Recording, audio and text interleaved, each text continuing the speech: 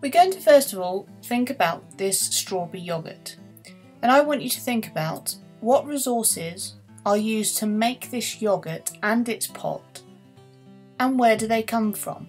You might want to pause the video whilst you have a think about this. Did you come up with the fact that the pot was made from plastic, which we make from crude oil? The lid is made out of aluminium foil, and the aluminium would have originally come from a rock within the Earth's crust. The yoghurt would have contained milk from dairy farms, and the strawberries are also produced on farms. And you may well have thought of many other ingredients and resources that would have gone into making such a product. So what environmental impact does producing such a yoghurt have? Well, here's a few of the things. So first of all, to get the milk to make the yoghurt, we need cattle farming. And cattle farming contributes to global warming because cattle produce a lot of methane, CH4, which is a greenhouse gas. Furthermore, to get the cattle farming in the first place, the area of land will have probably have gone under deforestation. And with deforestation, that also contributes to global warming because there are no trees to take in the CO2 from the atmosphere anymore. So there's a net increase in CO2 in the atmosphere. Did you think of the fact that for the aluminium ore would have to be extracted by quarrying? And with quarrying, this would have led to habitat loss, and also the machinery would have released emissions such as CO2, which would have contributed to global warming. Furthermore, to make the plastic, we are extracting crude oil, and crude oil is a finite resource. It will one day run out. So all of these environmental impacts just to make one pot of yoghurt. And what about disposal? How are we going to get rid of that? Well, probably in most cases it would have ended up in a landfill site.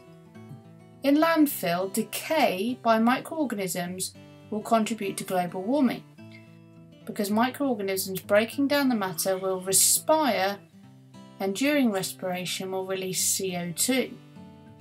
Much of the yoghurt pot, however, would remain in landfill for thousands of years, as many parts, like the plastic, are not biodegradable. So you're having a really long-term impact on the environment if you're throwing that yoghurt pot straight into the bin. So what's the alternative? Well, of course, the alternative is recycling. And recycling is collecting and processing materials so that they can be used again. And the advantages of this are that they use less raw materials. So in terms of the yoghurt pot, you're talking about less crude oil needing to be extracted to make the plastic, and less aluminium ore being quarried to get the aluminium.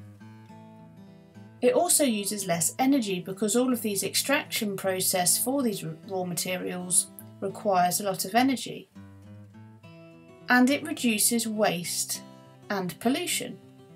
So as much as we can, we should be recycling any products that we are using rather than putting it into landfill.